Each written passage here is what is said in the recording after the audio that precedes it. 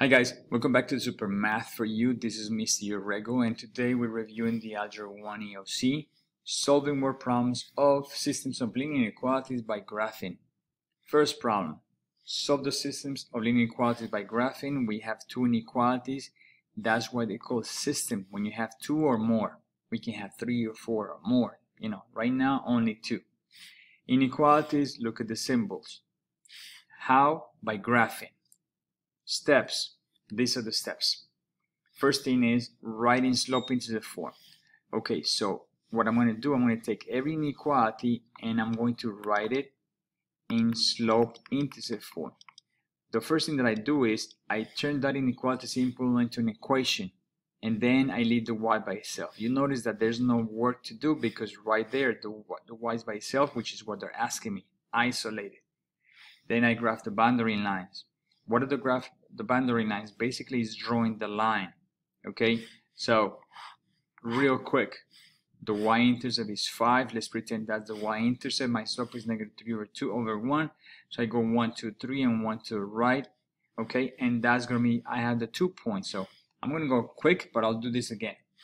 So these are the 2 points that I'm gonna be using to graph this line. They're saying graph the boundary lines solid if the inequality symbol is less than or equal to. It has an equal underneath. Equal underneath. So if my inequality symbol has an equal underneath, which is the second inequality, my line will be a solid line. In my case, because there's no equal underneath, then it's going to be, look, no equal underneath, it's going to be a dashed line. So if these are the 2 points that I'm going to use for this line, then my line is going to be a dashed line. Okay, that's what it means. If it has an equal, then it's going to be a solid line. All right, okay, and then after that it says shade above when it's greater than or equal to, or shade below when it's less than or equal to. I go back to the inequality symbol. Right now y is greater, so I come over here and it says greater, shade above. So if this is the line, above is to the right, on top of it. So my shade would be on top of the line. Why? Because it has greater. In the second line, on the second inequality, it has less than. So if this would be the line, then less would be below. That would be my shaded. All right, let's work on this. -3x plus 5. Y-intercept is 5. My slope is -3/1. 1, 2, 3, and 1 to the right. Those are my 2 points. I come over here. There's no equal underneath, so my line is going to be a dashed line. That's a dashed line, a straight line. Okay, and then because it has a greater than, the shade is going to be to the right. So from my line to the right. From my line to the right. Okay, and that shade keeps going and going and going, right? All that is the half plane. All this we want to do is we want to have some kind of pattern, because we need to do the same thing with the second one. The second inequality, I turn it into the inequality, I turn it into an equal sign. I leave the y by itself, which it is by itself. Then I draw my line. My y-intercept is -2. So I go to -2. My slope is whatever number's in front of it. There's no number, so you have a 1. Make it a fraction, 1/1. So my slope is 1 to the right of a run, up 1, 1 to the right. If there's any questions graphing those linear equations, please check the previous videos. I show all the process how to graph those linear inequalities. Now I'm at 2 points. I'm ready to draw my line. Before I draw my line, I go back to the inequality symbol. It has an equal, so it's going to be a solid line. So I just can draw a solid line, straight line, solid line. Okay, now once I have my line, then I go back. Oh, the y is by itself and my inequality is less than. That means it's going to be below. So instead of doing lines, I'm going to put points. Below is all this, under, and in a minute you're going to tell me where those 2 shades are going to intersect. because that's the whole idea. Okay, so if you notice, where are the two shades intersecting? On the top, on the right, or the bottom? That's right, here on the right. So this is the solution of the system. Where the two shades intersect is the solution of the system. Here you only have one shade, here you only have one shade. So that's not a solution. Here's the solution of the system. Okay, that's all what it means. So any point here, let me give you an example. Let's say 4, 4, -1. That point is the solution of the system. 6, -3, solution of the system. 6, 2, solution of the system. 3, 3, 4, not a solution. 1, -4, not a solution. Why? Because it's not part of this intersection. Okay, or any point here, -5, 2, for example, not a solution. All right, it has to be in the intersection of the two shades. Let's do another one. Now, talking about those shades, now they're here, they're giving me a system already, and it's graph. If you notice, here is darker. Why? Because here is the intersection between this, right? That's one, and the second one is this. We need to look where the two shades are intersecting. Where they're intersecting? Here, on the top. The only question they're asking you, and this should be an easy question, is circle the other pairs below that represent solutions. So which of these represent a solution to the system of inequalities? Now we understand that it has to be in the intersections. You got to go check every single point. So let me start with the easy ones first. 0, 0, where's 0, 0? Here. Is that inside the intersection? No, so it's not a solution. 1, 6. 1 and 6. Around here. Is that inside the intersection? No, it's not. Let's check 0, 9. So 0, 9, right? That point is 0, 9. Is that a solution? That point is part of the line that is going to be intersecting this shaded area. And because this line is a solid line, then this point is a solution. The reason it's a solution is because it's the solid line and it's touching this area. 9, 6. 9, 6. Around here, not a solution. So not. So I guess I'm hoping you get the idea. Let's check -1, 9. -1, 9 is right here in the inside. Yes, it's a solution. So that's the idea. As soon as you see this, any point that is inside the shade or any point that is touching the solid line.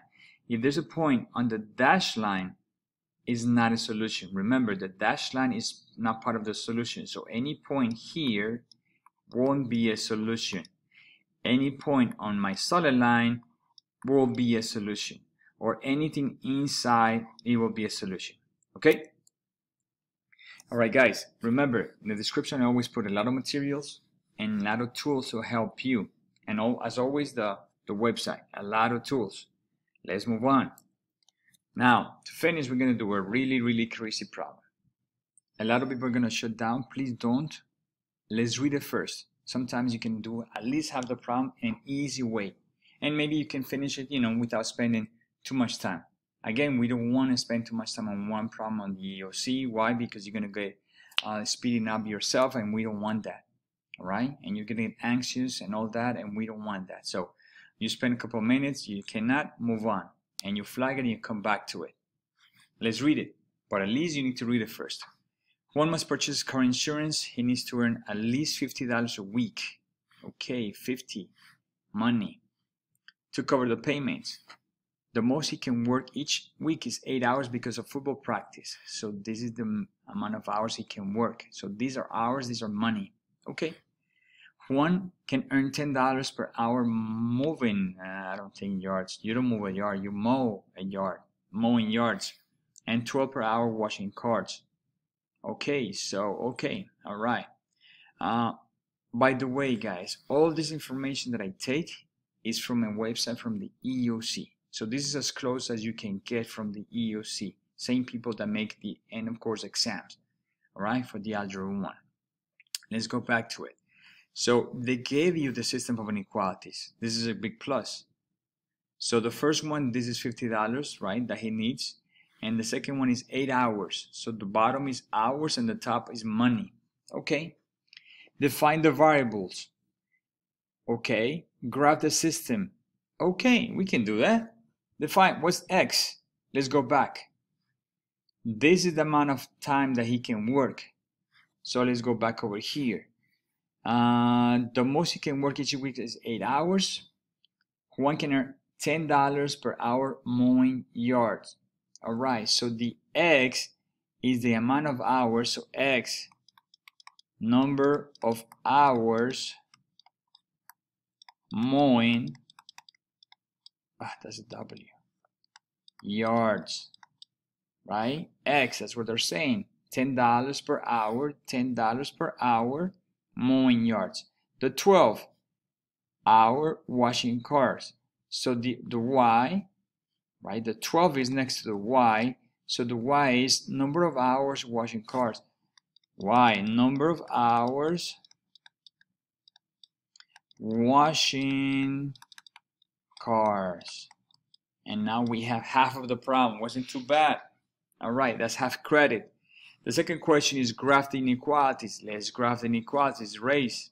Okay, first inequality. The first thing that I do is I take my inequality and I write it as an equation. I have two choices. I can leave the Y by itself, or remember, I'm graphing this. Or I can just do the X and the Y intercept. Please, if you don't remember, go back to the video, the previous video, and I show you how to graph this. Let's do the X and the Y intercept. To find the X intercept, you make the Y 0. Okay, so I have 10x plus 12y. Instead of the y, you put a 0 right there. Equals to 50. 10x, anything times 0 is 0, is equal to 50. Divided by 10, x equals 5. And this is your X intercept. I got one of them. Let's find the Y intercept. I make the other one 0. Okay, so 10 times x, but I want the x to be 0, plus 12y equals to 50. 10 times 0 is 0. 12y equals to 50 divided by 12. And 50 divided by 12 is going to give you 4.17, which is around 4.2. And that's my y-intercept, and I have my 2 points. Now I draw my line. Before drawing my line, I go back to inequality. It has an equal underneath, so it's going to be a solid line. And now I have my solid line. The next thing I need to do is shade. Okay, but we didn't leave the y by itself. So how do we know if the shade is going to be a top and the bottom? Simple. We just check a point. So we check a point on the top or the bottom. The easiest point to check is always 0, 0. All right, I'm going to check 0, 0. In this inequality, so I have 10 times x, but this is your x and this is your y. So my x is 0. Plus 12 times y, in my case is 0, greater than 50. 10 times 0 is 0. 12 times 0 is 0. Is 0 greater than 50? Is this true? No, this is false. Because this is false. Oops, I did too many things. This is false, then that means the other side is going to be true. And whatever the side is true, then that's where my shade is going to be. From my line towards that side. All that side is going to be shaded. And I have one of them already. Let's do the second one. Second inequality is x plus y less than 8. I turn that into an equation. That's an easy one to leave the y by itself because there's only the x on the side. So y is equal to negative x plus 8. I can graph this.